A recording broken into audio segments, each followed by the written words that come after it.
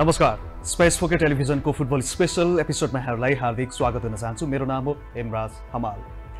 प्रधानमन्त्री three nations cup football प्रतियोगिता आजबाट सुरु हुँदैछ। त्रिपुरेश्वर स्थित दशरथ रङ्गशालामा हुने प्रतियोगितामा नेपाल, भुटान र लाओसले प्रतिस्पर्धा गर्दैछन्। प्रतियोगिताको उद्घाटन खेलमा नेपालले आज बुधबार लाओसको सामना गर्दैछ।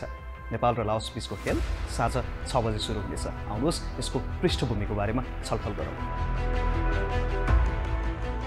दुवै टोली 3 महिनापछि अन्तर्राष्ट्रिय फुटबलमा फर्किएका छन्। नेपालले गत डिसेम्बरमा पाकिस्तान विरुद्ध दशरथ रङ्गशालामा मैत्रीपूर्ण खेल खेलेको थियो, जुन खेलमा नेपालले 1-0 को जित निकालेको थियो। लाओसले डिसेम्बरमै एएफ च्याम्पियनसिप खेलेको थियो। उसले पछिल्लो पटक म्यानमारसँग 2-2 गोलको बराबरी खेलेको थियो।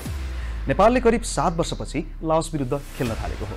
नेपालले पछिल्लो पटक सन् 2016 मा लाओससँग खेलेको थियो। लाओस विरुद्ध नेपालको यो तेस्रो भेट रहेको छ। नेपाल आफ्नो जितको यात्रालाई कायम राख्न चाहन्छ। लाओस पनि अघिल्लो भेटमा बिहोरेको हारको बदला लिन चाहन्छ। ट्युनिसमा first home team Nepal. Nepal प्रधानमन्त्री थ्री नेसन्स कप फुटबल प्रतियोगिताको आयोजक राष्ट्र हो। घरेलु मैदानमा नेपाल लाओस विरुद्ध जित निकाल्ने योजनासहित मैदान उत्रिँदैछ। नेपाली टोलीका कप्तान किरण चेम्जोङले छोटो तयारी भए पनि लाओस विरुद्ध खेल्न नेपाली टोली तयार भइसकेको बताएका छन्। कोचले पनि सर्ट टाइम पाएको छ, च्यालेन्जेस छ। वी निड टु स्टिक अहिलेको टाइममा टुगेदर एन्ड जति टाइम भए पनि सर्ट टाइम हामीले पाए पनि at the and we need to be like prepare for this tie series and we have done all thing for this tie series and we are ready for tomorrow match. प्रतियोगिताका लागि नवनियुक्त मुख्य प्रशिक्षक भिन्सेन्जो Alberto एनिसले किरणको कप्तानीमा 23 सदस्यीय टिमको घोषणा गरिसकेका छन्। एनिसले घोषणा गरेको टोलीमा 6 जना नयाँ खेलाडीलाई देख्न सकिन्छ। मुख्य प्रशिक्षक एनिसले प्रतियोगिताका लागि आफूले ठूला नामभन्दा पनि उत्कृष्ट खेलाडी छनौट गरेको बताएका थिए। Preparation was in this 3 days was great. I feel happy that in the squad we have too many exotic, too many new players. Will be, I count 10 under 23, and I think in these 18 days that I was here, I hope to select the right one. It was very hard because they have a lot of quality. Nepal have a lot of quality around this A-division tournament.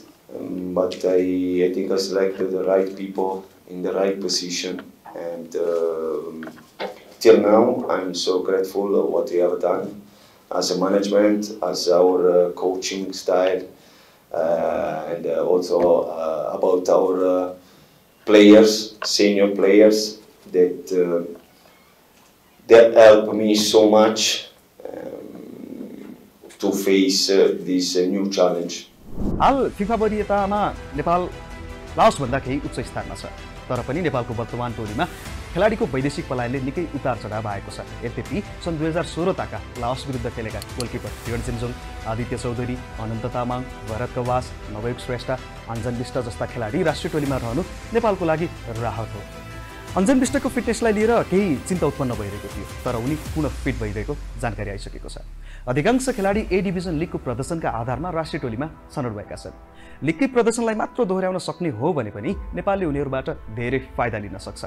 Nepali फुटबललाई अप्ठ्यारो यो परिस्थितिमा काँध थाप्न आइपुगेका भिन्सेन्जोलाई ठूलो चुनौती छ, तर पहिलो कार्यकालमै उनलाई उपाधि दिलाएर सुखद सुरुवात गर्ने अवसर पनि छ।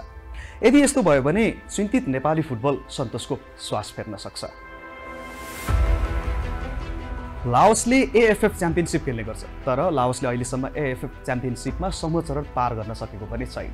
जहाँ लाओसले खेलेका 45 खेलमा मात्र 2 जित निकालेको छ। फिफा वरियताको 187औं स्थानको लाओस पछिल्ला 2 भेटमा नेपाल विरुद्ध बराबरीको हैसियतमा रहेको थियो। यद्यपि लाओस 2023 मा आइपुग्दा फरक रणनीति सहितको टिम बनिसकेको छ। अझ पछिल्लो खेलमा हेर्ने हो भने म्यानमार जस्तो बलियो टिमसँग एएफएफ च्याम्पियनसिपमा 2-2 गोलको बराबरी खेलेको थियो। यसबाट बुझ्न सकिन्छ पछिल्लो समय लाओस प्रगति पथमा छ। अधिकांश खेलाडी युवा छन्। यो टोलीको औसत उमेर नै 20 वर्षको रहेको छ। करिब 10 जना खेलाडीहरू लाओसको शीर्ष डिभिजन क्लब इजरा एफसीको टोलीबाट छनौट गरिएको हो। इजरा त्यही क्लब हो जसको स्वामित्व कोरियन मालिकसँग रहेको छ र प्रशिक्षक पनि कोरियन नागरिक नै रहेका छन्। कोरियन लगानीले क्लब मात्र नभई सिङ्गो राष्ट्रिय टोलीमा राम्रो प्रभाव पारेको देखिन्छ। पूर्व मङ्गोलिया र फिलिपिन्सका जर्मन प्रशिक्षक माइकल वेट जसले दक्षिण पूर्वी एसियाको फुटबललाई राम्ररी बुझेका छन् उनको प्रशिक्षणमा लाओस नेपाल यात्रामा निस्किएको हो। फिलिपिन्सलाई एएफसी च्यालेन्ज कप 2012 मा उनले तेस्रो स्थान दिलाएका थिए। अपेक्षा थानाकन्ती, ब्याङ्कम, अमेरिकामा जन्मिएर MLS नेक्स्ट प्रो खेलेका माइकल वाङ जस्ता जोसिला युवा खेलाडीहरूको साथ उनलाई छ। लाओसी मेस्सीको उपनाम पाएका अनुभवी कप्तान सोकाफोन बोङच्याङखङको पनि उपस्थिति महत्त्वपूर्ण छ। लाओसका सबैभन्दा ठूला अस्त्र उनी सन् 2010 देखि नै यस टिममा खेलिरहेका छन् र सबैभन्दा धेरै खेल खेल्ने खेलाडी पनि हुन्। एसियाली प्रतिद्वन्दी लाओस नेपालको लागि नौलो टोली भने होइन। नेपालले यसअघि 2 पटक लाओससँग प्रतिस्पर्धा गरिसकेको छ, जसमा नेपालले लाओस विरुद्ध हार बेहोर्नु परेको छैन। नेपालले सन् 2016 मा पहिलो पटक लाओस विरुद्ध खेलेको थियो, जहाँ सन् 2016 को मे 16 मा नेपालले पहिलो पटक लाओस विरुद्ध मैत्रीपूर्ण खेल खेलेको थियो, जसमा नेपालले लाओससँग 1-1 गोलको बराबरी खेलेको थियो। नेपालले दोस्रो पटक सन् 2016 कै नोभेम्बर 12 मा एएफसी सोलिडारिटी कपको सेमिफाइनलमा खेल्यो। नेपालले दोस्रो पटक यो प्रतिस्पर्धा गरिरहँदा 2-2 गोलको बराबरी भएको थियो। रेगुलर टाइममा भने नेपालले पेनाल्टीमा 3-0 ले अन्ततः खेल जितेको थियो। नेपाललाई घरेलु समर्थनको सबै ठूलो फ्याक्टर रहँदै आएको छ। दशरथ रङ्गशालाको एटमोस्फियर यदि आज लाओसमाथि चढ्यो भने नेपाल उत्साहित हुनेछ। मिडफिल्डमा केही खेलाडीहरूलाई मिस गरे तापनि रोहित चन्द, भुजन उपरकोटी, एरिक बिष्ट, कमल थापा, मनिष नागी, आयुष कलान जस्ता राष्ट्रिय टोलीका परिचित अनुहारहरू अझै पनि टोलीमै छन्। त्यसकारणले गर्दा नेपाल धेरै चिन्तित भने हुने छैन, किनकि त्यति धेरै फरक र पुरै नयाँ नै हुने छैन यो टिम। फरवार्डमा पनि कुनै एक हाफमा केही नयाँ अनुहारहरूलाई देख्न सकिनेछ। विशेष गरी सम्भवतः दीपक र सुमितले वैकल्पिक खेलाडीको रूपमै भए पनि डेब्यू गर्न सक्छन्। डिफेन्समा सनिसले सुरुवाती 11बाट नै डेब्यू गर्ने प्रबल सम्भावना रहेको छ। मिडमा एपिएफका मणि लामाको पनि विकल्पलाई प्रशिक्षकले ध्यान दिनेछन्। मिडियासँगको प्रस्तुति, टिमको आइसोलेसन, शारीरिक भाषा, कामको तरिका सबै हेर्दा अल्मुताइरी र भिन्सेन्जोको व्यक्तिगत स्वभावमा धेरै समानता रहेको पाइन्छ। त्यसैले फुटबल फिलोसफी पनि सिमिलर नै हुने अनुमान छ 4-3-3 मा। भिन्सेन्जो अझ आक्रामक हुन सक्छन्, किनकि उनको स्क्वाडमा विङ ब्याकहरू धेरै पेशी देख्न सकिन्छ।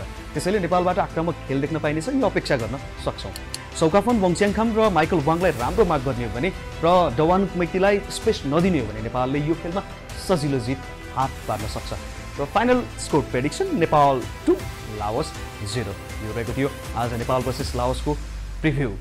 हामी यसपछि रिभ्यू पनि लिएर आउनेछौँ र नेपाल भुटानको रिभ्यूमा हाम्रो भेट हुनेछ। बिदा दिनुहोस् आजको लागि। हेर्दै गर्नुहोला स्पेस पोके टेलिभिजन। नमस्कार।